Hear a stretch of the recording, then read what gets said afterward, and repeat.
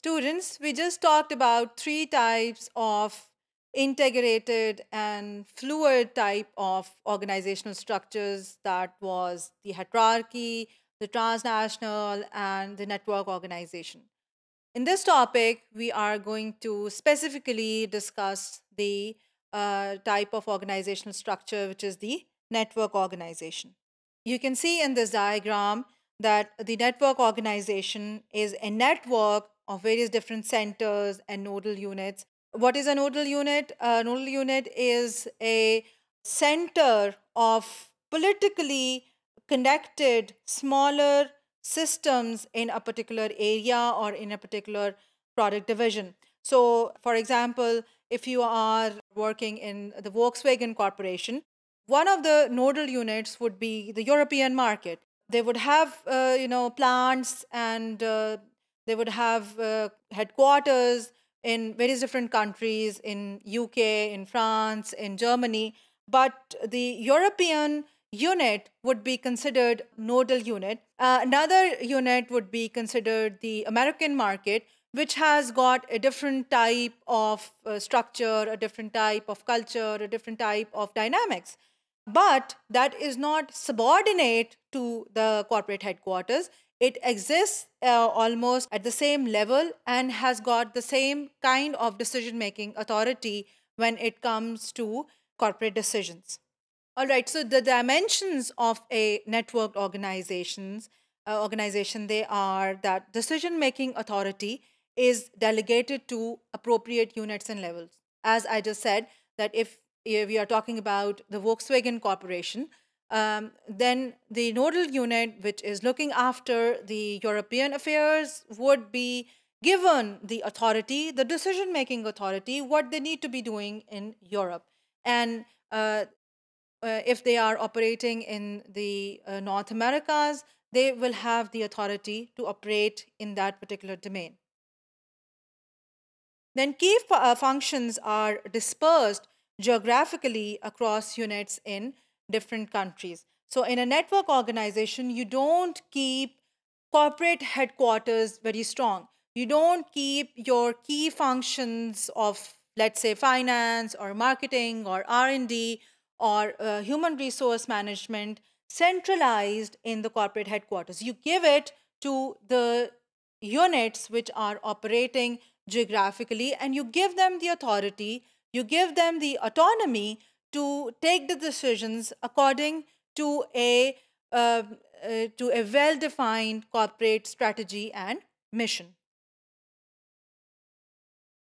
There are fewer organizational levels. Obviously, if you have removed the centralized aspect, so obviously, if people don't have to report to the corporate headquarters, the layer of organizational management would be removed. So now, if you have given the authority to take HR decisions regarding your company that are related to, let's say, Pakistan, and the HR manager does not have to report to an HR corporate manager in the headquarters, that means that level of organization is removed from the organization structure.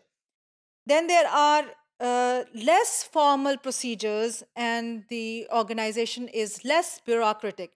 You don't have to follow particular rules and particular set of policies, and you're not told, okay, you can't do this because the rule says that.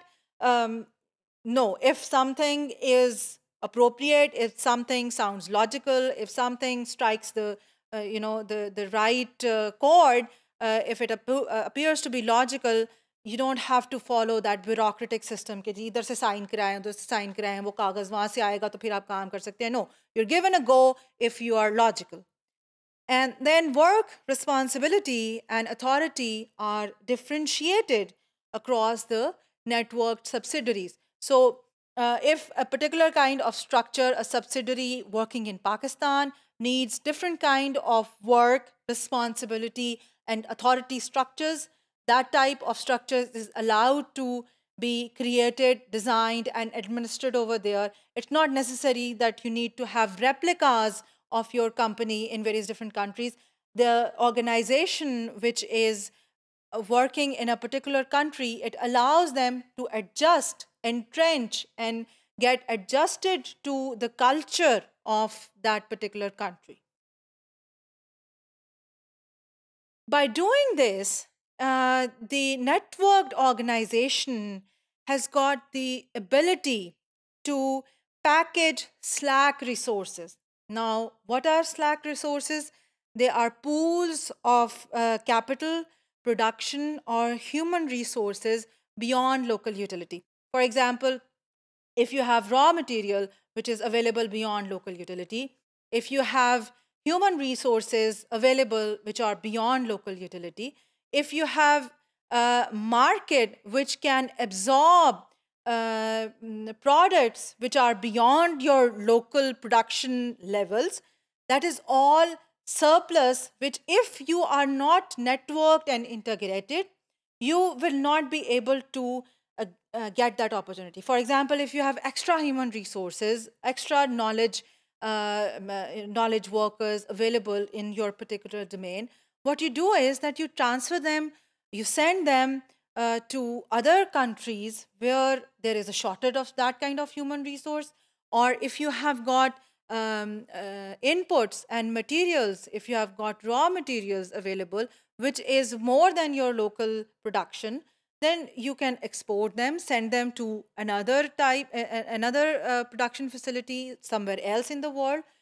So that makes, if you are integrated, if you are globally integrated and locally responsive, then you will be able to utilize these Slack resources. And that will stimulate three types of innovation processes: local to local innovation process, local to global innovation process, and global to global innovation process, which means that at times you will be able to create something innovative locally, which is served, which is utilized locally.